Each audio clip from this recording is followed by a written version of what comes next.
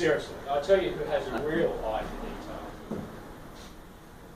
My ophthalmologist. Oh, gruesome. Last month we buried our grandfather. I guess the backyard was okay. It's not like the neighbours use their backyard much anyway, so.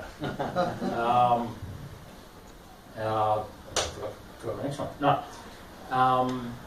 I've had a wide range of jobs in my lifetime. I was the CEO of an air conditioning company, but all that responsibility put the wind up me. Just couldn't seem to reverse the cycle. I was a chef at the Arctic Circle, but I had to get out of the kitchen. Couldn't stand the cold.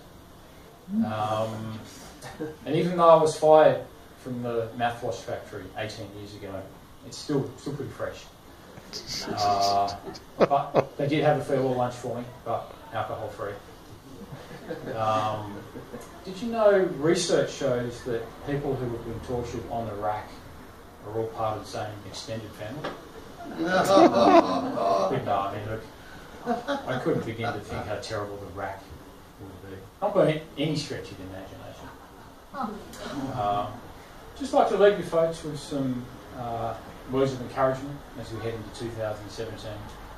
If you're ever feeling a little bit down, don't worry, like happiness, it won't last long. Thank you.